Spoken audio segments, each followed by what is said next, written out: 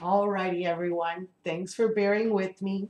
This is part 4 of the rainbow energy readings that I'm doing for today. All of these cards I pulled to be able to have guidance in my meditation for today and as part of my preparation and um, just part of a complete day of dedicating myself to this rainbow energy healing for all of you that are going to be participating with us.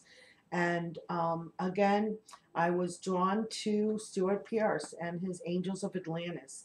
The messages from his two set of cards are, I know, divinely inspired. And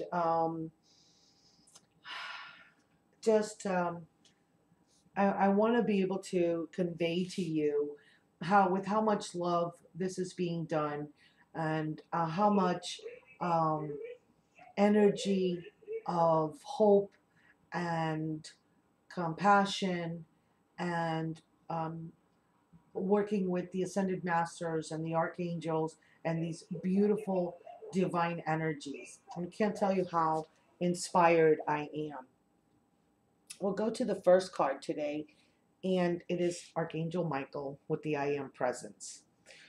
When you state your words, when you say I am, whatever follows that statement is a clear sign of resonance to the universe of what it is that you want. So make sure when you say, I am happy, I am well, when you start to think, I am sick, I am unhappy, I am poor, all of those statements carry the weight of the universe behind them. You are stating a fact, you are stating a truth. So watch your words. Watch what it is that you are saying about yourself. Ask and state to the universe in a positive and definitive manner, I am well. I am happy. I am loved. I am loving. I am in great joy.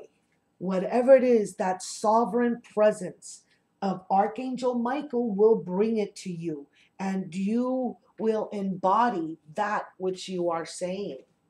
Archangel Michael is one of my divine guides that I work with every day.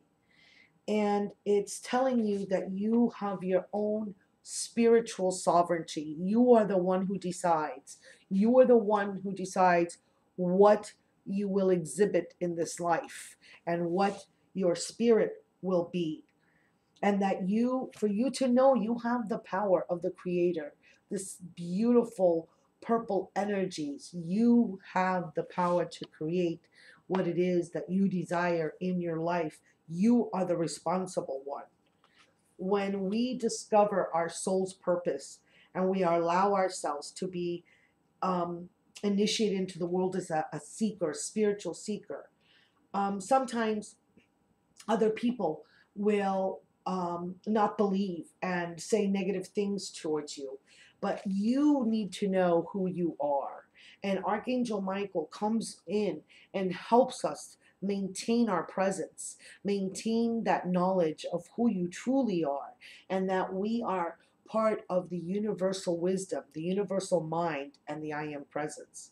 It says this is the moment when divine compassion moves through you and alerts you to the fact that what you see without is also within. Feel your throne as the seat of empathy and chant Ha through your base chakra to support this energy. So connect to Mother Earth through your base chakra, which are see yourself as extending roots from your base chakra down into Mother Earth to really ground yourself in her abundance and to be firm as to who you are. The second card that I pulled was Archangel Raphael, and it's cleansing. cleansing out weeding out those thoughts, weeding out those um, those impurities which drag you down by um, doubt and fear and um, not believing in your self-worth of who and not believing who you truly are. Archangel Michael Raphael comes in with his green healing light. Again, he's working very much with us today. And I'm really drawn today to this orange flame on the water, the orange flame of creativity, the orange flame of a cleansing, a burning away, but soothed by water, soothed by the emotions of love and compassion. So allow those things that no longer serve you to be cleansed from you, to be burned away, and allow the flames of Saint Germain and the violet fire to come in and cleanse you. It says, Stewart Pearce says, to use the strong elemental forces to be cleansed by them, by drenching the substance in water or burning the idea in fire. You can write down the thoughts, the situations you want to be cleansed of and released, and burn them or put them in water. Both measures literally release the energy to the elements, thus transforming them from negative into positive. We need these initiatory forces when we move from one important condition to another, and as we see in the ceremonials that use fire and water, joining together in faith. Chant He to provide mental clarity. Beautiful, beautiful message. Our third card, and again, I know this card was pulled by Mandy, Earth Mother UK, in her reading this week, is Shemuel with Beginnings. This beautiful lavender light. You see this girl walking into her future, into her new essence, into the new being. We're being surrounded by light. We're being welcomed by the light. We're being drawn. We're being exhorted that we walk towards this light. We walk towards these energies. Go forward. Go forward. Don't look back. There's nothing behind you that can serve you. There's rainbow colored energies here as the water reflects the light and creates a myriad of healing energies as you walk forward into new beginnings of this shift of love that we are going into in this fifth dimension. And then again, Shemuel as our divine guide is saying that there's going to be new experiences, new opportunities that are going to be drawing you to new people, new places, new projects. So allow, after you've burned away those things that no longer serve, allow for the new to come in for you. Be open and receptive and see the new as the time to be met by the Son of the Source with renewed vigor and well-being, just as you greet the dawn of a new day with love, hope, and joy. And it says, from the beginning, he says to chant, I hope I'm going to say this right. I'm going to try. Om Bahur Bhuva Savaha. I hope I said that right. The beginning of the famous Gayatri mantra to bring the new energies dancing through.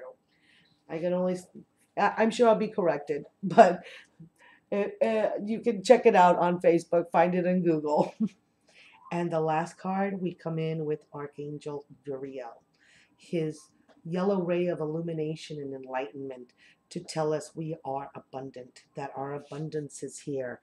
I mean, just look, here's the tree of life again, that we are a joining of the earth. Here you see the earth and the universal elements, and everything is conspiring to bring the abundance to you, to open it with open arms. And what I absolutely love is all inside the orb is rainbow colored energies.